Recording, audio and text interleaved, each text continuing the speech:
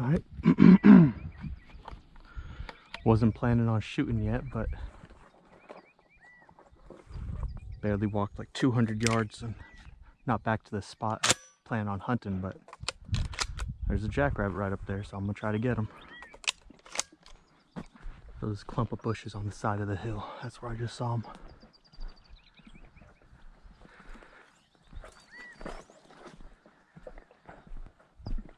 Also, it sounds like we're gonna run into some quail up here. Oh, okay, that's where they were.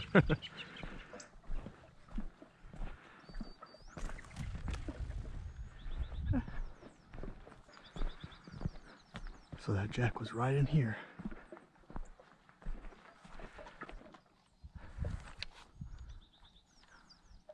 He was right in the middle. I don't know if he ran up or if he's behind this bush now. He's probably still in there. I'm gonna pass her now because I want to get way back in here. There's a spot I want to get to. I mean, he was right there though. Yeah, he'll be there when we come back. All right, finally got a chance to get out and hunt. Recently moved, still in California, but I'm up more in the, moved up north a bit, so all new hunting spots. But man, there's way more opportunities. I think we'll have a lot of videos coming soon. But today, gonna get up on, gonna hunt this valley, get up on top of that hill. Wanted to set a trail cam out here and just see what's moving around. So let's see, do I climb up first? You know what, I will go up first. I wasn't planning on it, but we're gonna get to the top of the hill first. We'll walk the top of the hill, we'll come down, make a giant U, walk the valley back.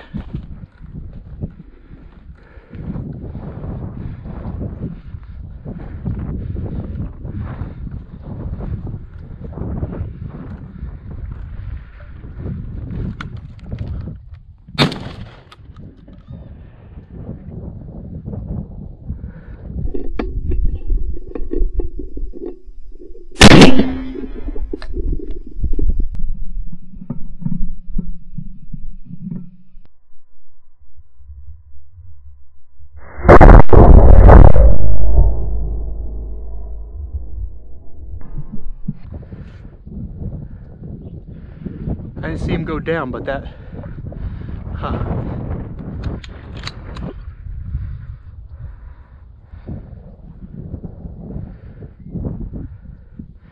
think I missed that one, man. Whew, it's a bummer. I gotta go check. I don't know where my shot, oh, there it is. Man, I think I'm a little rusty. I tried to shoot in front of him. I'm pretty sure I shot behind him. I didn't bring all that many shells because I figured, you know, only want 2 or 3 jackrabbits.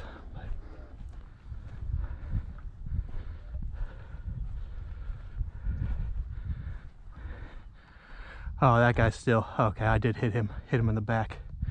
All right, I'm gonna dispatch him. All right, that's the first jackrabbit. He's a pretty nice one. Man, these rabbits actually have real nice fur, and I'm not seeing, is there a tick in there? No.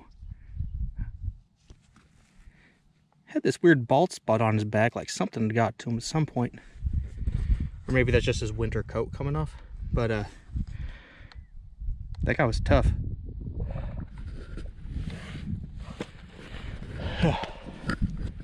Also, almost no ticks on these guys. A lot cleaner than the ones I'm used to shooting out in the desert, which is nice. But now that we're getting into them, I saw 2 other jackrabbits. We'll take a break, get the heart rate down, and then go looking for more. They were right in here. Saw a few ears popping out while I've been standing here, so we'll circle around, see if we can get one or 2 more. So I think I might go up and just do a big circle around this whole thing and come back.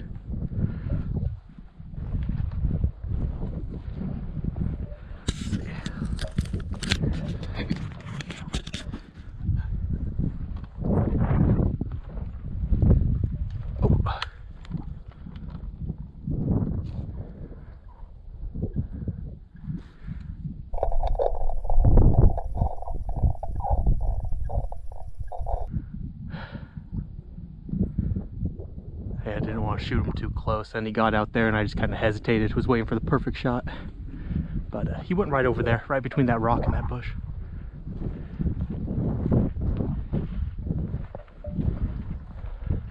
Okay, there's the pond. I remember there being a pond over here.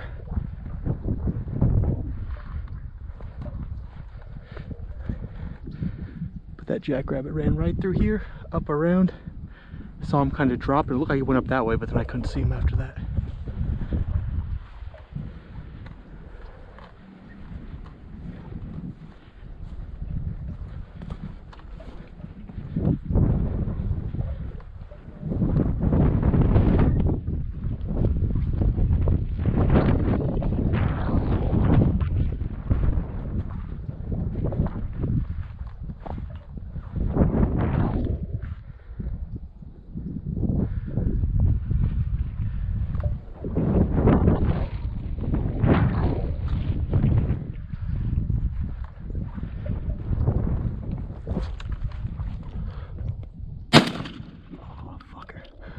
Whiffed.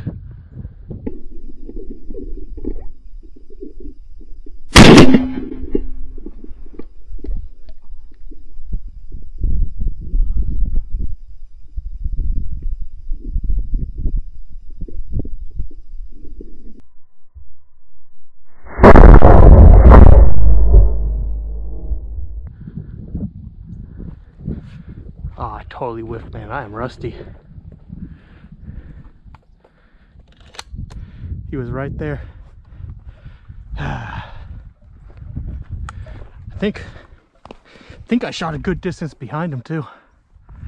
Well, good thing I brought more than 3 shells.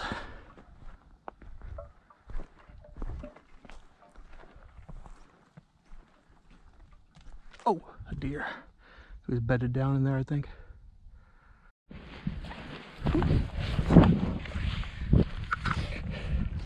Alright, it's been about 2 hours since I missed that last jackrabbit. My plan was to get on top of here, walk the whole thing, go down the backside, and then hunt the valley all the way back. But there's just a lot of cows up on top of this hill today. And every time I've come across these jackrabbits, it's been right next to cows. I don't want to be shooting right next to the cows. So we're just going to go back to that same road I walked up. See if those jackrabbits have kind of calmed down over there. See if we can jump a few more. And yeah, we'll start going down from there. I'd like to get one more jackrabbit at least.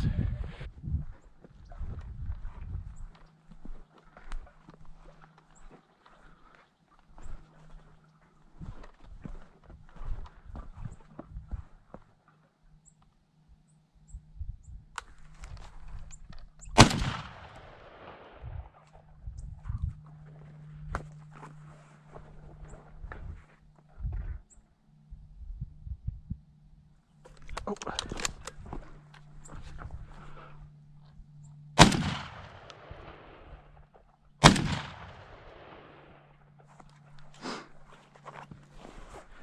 Jesus, these fucking jackrabbits are tough, dude.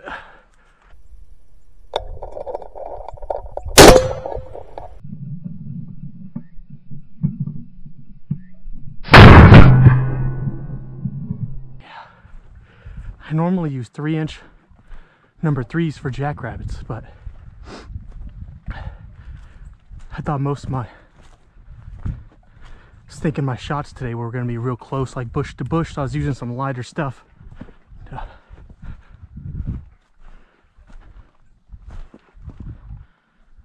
Oh, he's not even done yet. Man, these jackrabbits are tough. All right, I'm gonna finish him off real quick. Well, didn't have to finish him off. Turned out he was just still had some twitches going. Yeah, I hit him up towards the neck. Yeah, he's still twitching a bit, but again, get that blood off. I mean, not humongous, but that's good, and they're pretty. They're way cleaner than the ones I'm used to. Like, I'm not seeing any ticks. Is that a flea? No. Yeah, I'm excited. So two is enough to do what I was planning on doing with them, which is some cooking stuff. Geez, I think is that 1, 2? Yeah, I'm 2 for 5 on shots. Not great, but I'll be honest, I'm tired. I'm breathing kind of hard. It's getting a little warm. Thought it was going to be dark all day. I thought it was going to rain again. When I first got here, there was tons of clouds, but yeah, 2 decent-sized jackrabbits. So, gonna pack him up and keep going. I might, I mean, 2 is enough for what I wanted to do, but I might pop a 3rd if he gives me a chance. Oh. All right, got him bagged up. We're gonna get back on the main trail to get down and out of here. I'll hunt on the way down if I see something, but it's a little bit past noon. I didn't realize I've been out here so long. Got a little bit of work I got to do. So yeah, if something presents itself, I'll keep the GoPro running. But if not, just gonna start hiking out to the car. All right, so we're back home. Didn't get to cooking yesterday. It's the next day. It's actually the next afternoon. I just had some of the jackrabbit for lunch, and I could say that these jackrabbits have a much more mild flavor. It's not as, I guess, gamey is what you would call it.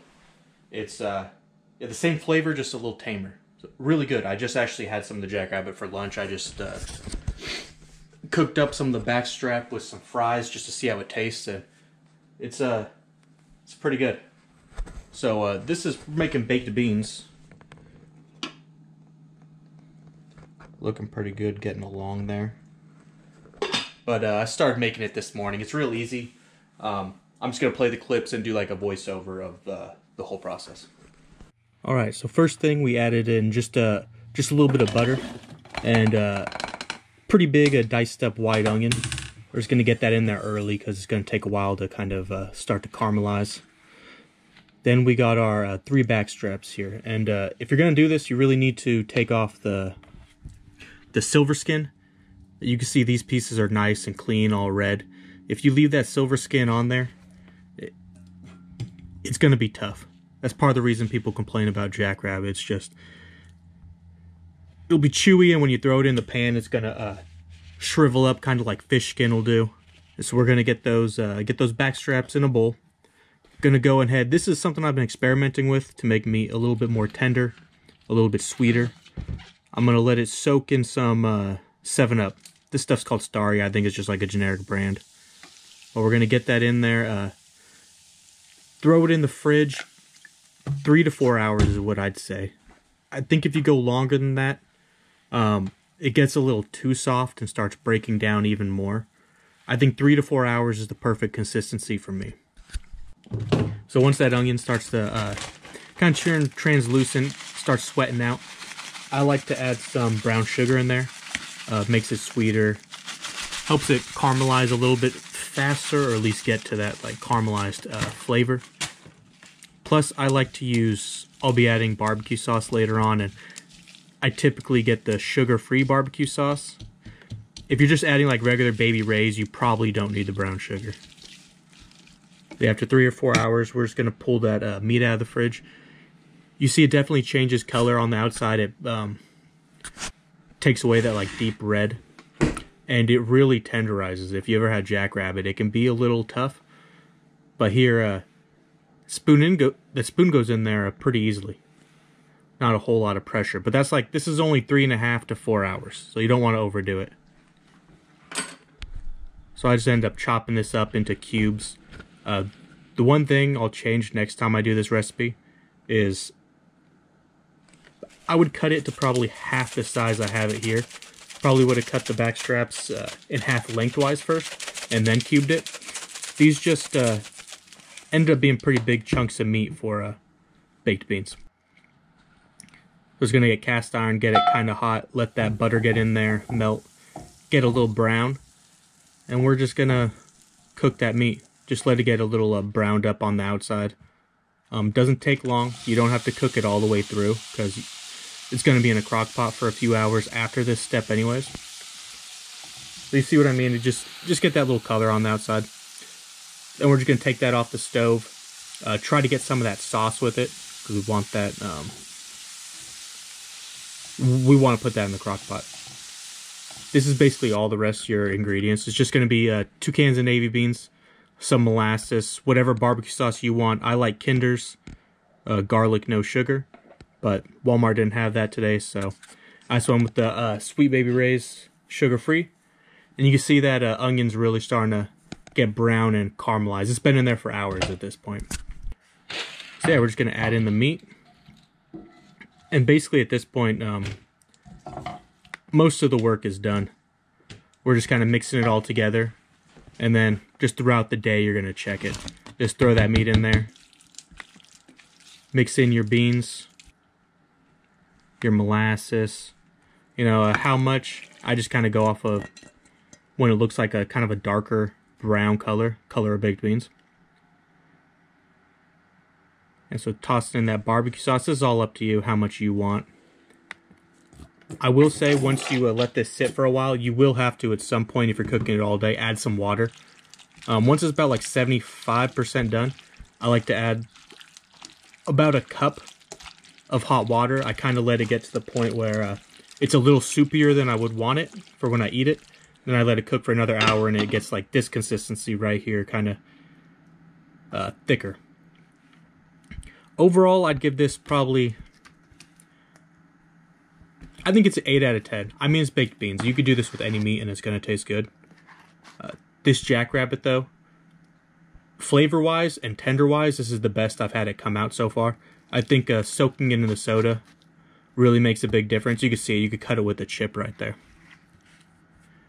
Yeah, it came out really good. You could do this with any meat. And that's it.